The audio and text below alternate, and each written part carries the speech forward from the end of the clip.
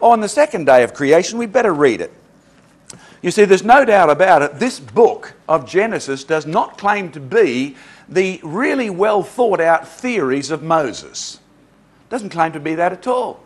It does never claim to be the hypotheses of the ancient rabbinic scribes.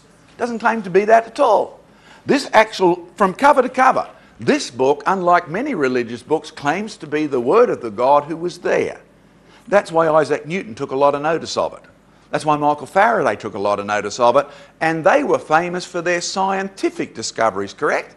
And the funny thing is they got many of them out of this book. Do you know why Isaac Newton went looking for things like the law of gravity?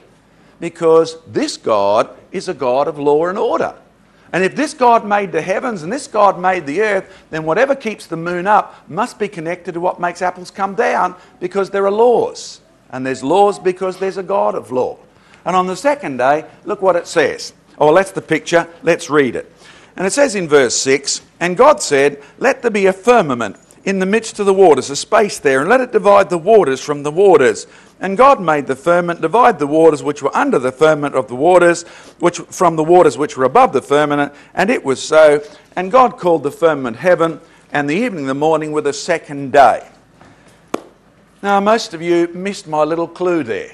You see, the space that God made, the firmament as it's called here, he separated the waters above from the waters below. And what did he call it? The heavens. Okay. Did you catch Genesis 1? In the beginning God made the heavens and the earth. I'll save that till a bit later if you wouldn't mind. So what you'll find is on the second day you get a hint as to the history of that word. You see, he heaved up the top of the sky. The heavens is the heavens.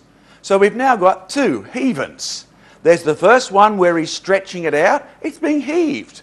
And there's the second one where he's heaving it up. Aren't words interesting? They really are interesting. And by the time you get to the end of the second day, if you sit down and try and draw a picture of this, this is probably the closest simple approximation you can come to. Now, you weren't there, and I wasn't there. We've got the Word of God who was. And in our present world, this is an oversimplification, but that's probably good enough for a start. We don't know what's in the middle. I'm guessing. These are John Mackay's guesses, right? You don't read anything like that in the biblical picture, but we're trying to come to grips with, given that this is true, not just a theory, what would it suggest we begin to look for as we go and dig up rocks for the next week or so?